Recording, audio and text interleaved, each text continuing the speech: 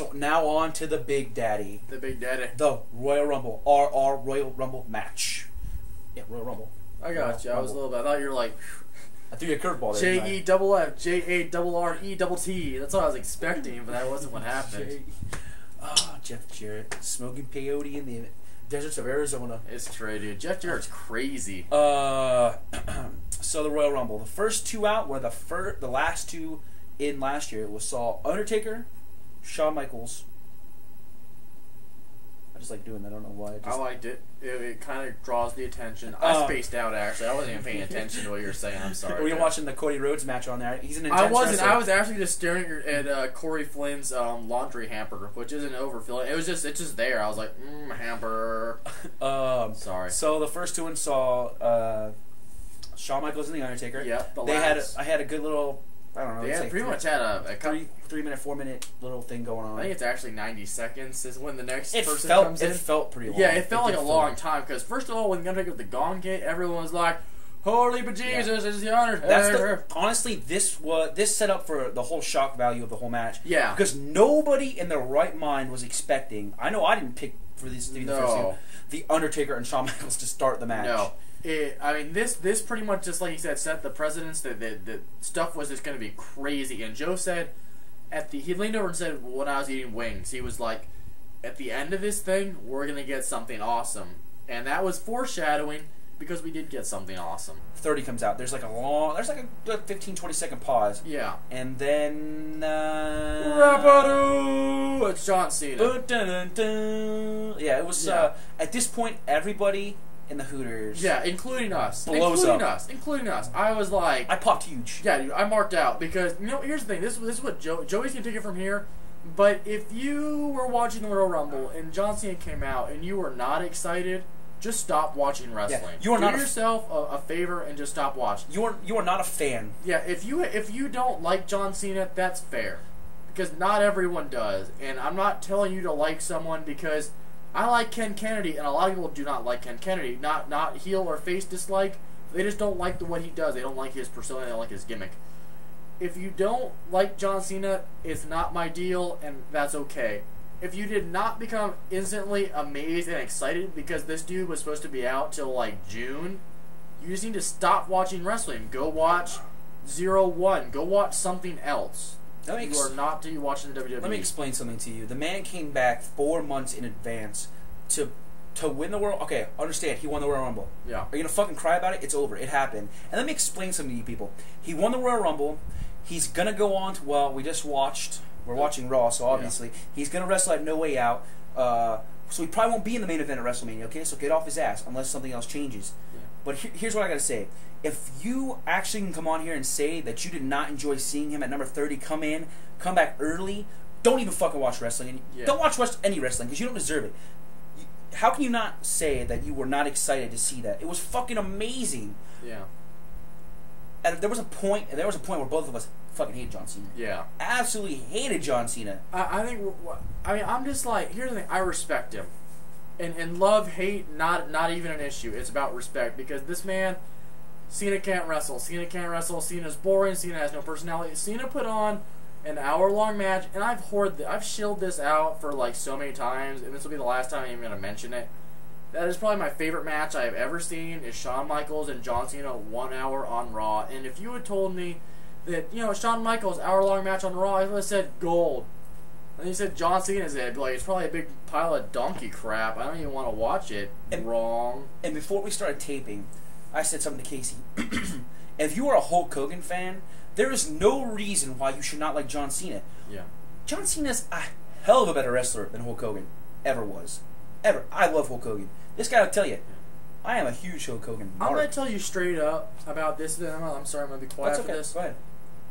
Would Hulk Hogan, if he tore his pec, come back like 4 months before he was supposed to be, probably legitimately healed? No. Not even a shot in hell. Never. And I'm gonna put it like this, and I know a lot of people read it.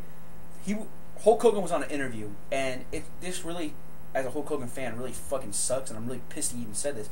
The question, and I'm paraphrasing here, was basically, it was a question about pro wrestling, and Hulk Hogan said, "Oh yeah, I used to do that bullshit. It's all fake." Okay, first off, we know it's fake. We know it's sports entertainment. Yeah. And if you've really watched WWE in the past few weeks, they're trying to really stir back to it. They're still going to call it sports entertainment, but they're trying to make it look as real as possible. Yeah. And that's what has been lost in wrestling for a long time.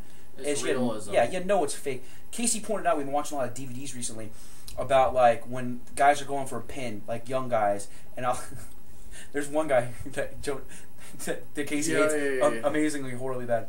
But it's when they're going for a pin and the guys don't, like, they don't make sure the shoulders are down on the mat. It's just little stupid bullshit like that. That E's trying, like, the referees don't know the finishes anymore, which I think is awesome. Yeah, that's a win-win situation. Unless you screw up and then it's like totally weird. Jumping off subject here, but who gives a shit? That's how we roll. Yeah. That's what you expect from us. And you know what? I'm pleased that people just watch our video. Yeah.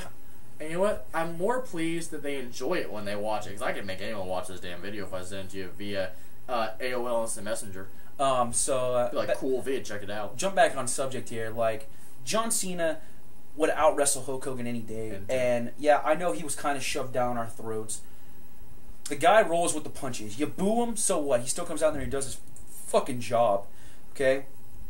Just tonight, he cracks jokes while he's in the ring. Okay? The Philadelphia fans are booing the shit out of this guy. Booing the shit out of him. Randy Orton's made a comment about, no, John Cena made a comment like, oh, you took me out of action. You took this all away. He's pointing at the crowd. You took this all away from me. You took this all away from me. Yeah. And then he goes, you took away the chance for me to hear the fans from Section 320 to boo me. Yeah. Come on, dude. Would Hulk Hogan make a reference to, like, a fan booing him? No. They don't. The man is trying to incorporate it into his gimmick at this point. It is what John Cena is. If you don't like him, you don't like him. But yeah, we're not going to sit here and try to make you like John Cena. No, because I wouldn't want you to, because that's freedom of speech. Yeah. Right now, I'm wearing a T-shirt for an individual that I do enjoy when I watch him. Because I don't expect you, which was purchased on www.shop.com.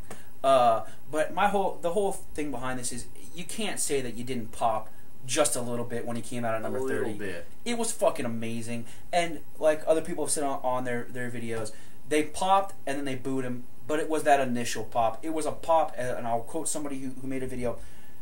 It was probably, no, actually Casey said this. It was probably a pop even bigger than Hulk Hogan would have gotten. Yeah, at this point. It was fucking huge. Everyone. Huge. Everyone. And if you... Not even counting the crowd in Hooters, because we still had audio. This was like the first one we've actually had audio in Hooters, so I don't know why. Every single person in Madison Square Garden exploded when this man came out. Exploded. I want to tell people right now that John Cena's back. He's going to come back. We don't know what's going to happen. Obviously, he might wrestle. Yeah. He might wrestle at WrestleMania. He might not. He is going to be shooting a movie, so he's probably not going to get the world title. If he gets it back, it won't be for like 12 months, okay? He's going to shoot a movie. So get off his dick, okay? He's back for a little bit. Just accept it, and we'll move on, okay? And then when he comes back, what are you going to do, okay? If you hate him, you hate him. If you like him, you like him. That's all I'm going to say about it. But you can't say that you didn't enjoy seeing him come back 4 months early at number 30, okay? It was a surprise. It was a legitimate surprise, and that's what we need more in wrestling. Exactly. Thank you. I totally forgot to say that. And that's something, and I know this is going to suck because we haven't even talked about them.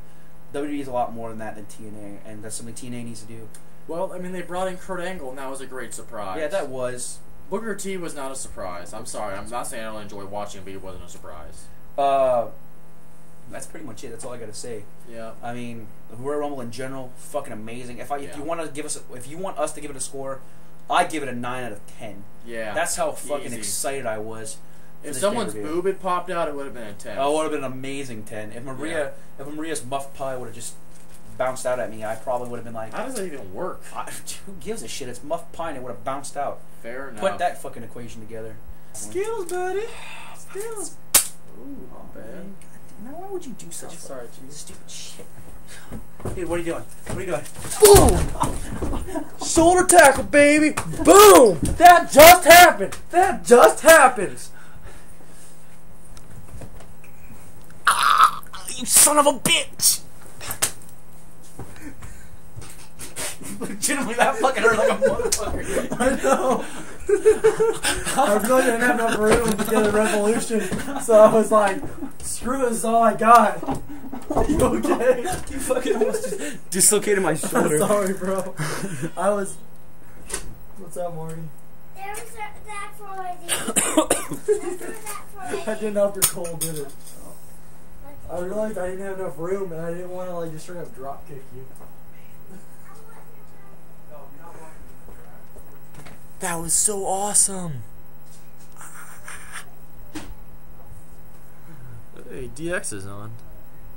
Volume. Corey Flynn's TV.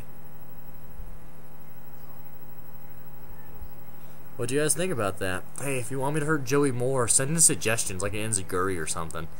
I was gonna try and do an axe kick, but I couldn't pull it off. There's not enough room. Down to 25 is too little. But you know what? We're thinking about moving on up, much like the Jefferson. It says, give us a little bit of time. We'll see what happens. You know I'm gonna watch it, so it doesn't matter what you're fucking saying. So I told you it was coming. You're so mean. Ooh, Skittle. You ran full force. Okay. Okay.